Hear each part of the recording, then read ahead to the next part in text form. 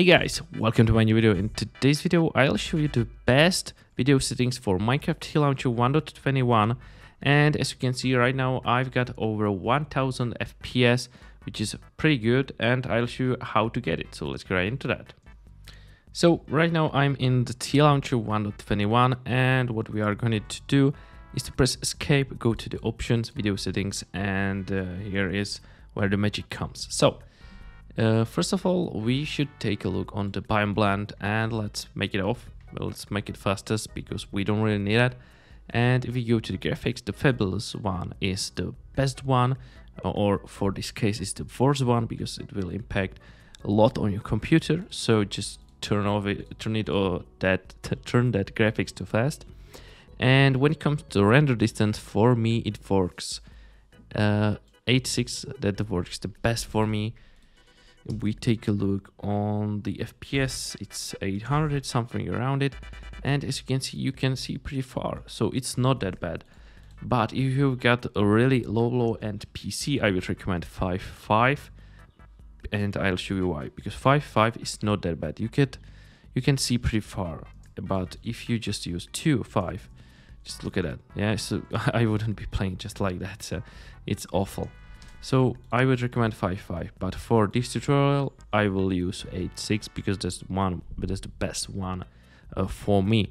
So when it comes to the smooth lighting, you would actually leave that on because it doesn't really impact the FPS. Max frame rate, I would definitely leave that on unlimited. VSync, yeah, I would probably turn it on because people always are telling me that you should turn it on and stuff like that. I'll show you what it does. It basically locks your FPS on the hertz. I've got 145 hertz monitor, so it locks the FPS on 144. If you got a 60 hertz monitor, it would be locked on 60. So this pretty much depends on how much hertz your monitor has.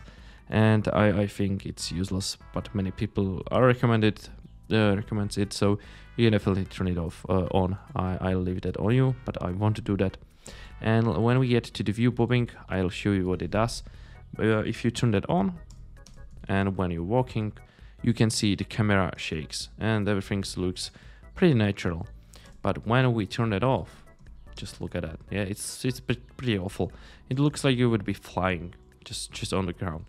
So I don't really like this, so I would definitely turn it on, and it doesn't really impact the performance, so you can just turn it on, no worries about that. About the key scale, you can leave it to auto, attack indicator crosshair or hotbar, it doesn't really matter. This doesn't really matter. And when it comes to brightness, I will leave that on bright. However, if you are playing survival and you don't want to make 24 forges, it's good to use like 80, but it depends on you. I would definitely use bright just for a normal gameplay. If we get to the clouds, I won't turn that off because it doesn't really impact the FPS like it does, but not in that scale. So I would use fast clouds because at least there is something. If you turn it off, it looks totally awful. Yeah, I don't really like it. So I would use fast. Where is it? Okay. Yes, make sure you have full screen. It gives you additional FPS, trust me in this. When it comes to the particles, I would use minimal, mid-map levels off, and that's basically everything because under the shadows, leave that on. And that's that's pretty much it. So thank you so much guys for watching this video about TLauncher video settings for TLauncher 1.21, and thank you so much and see you in the next one.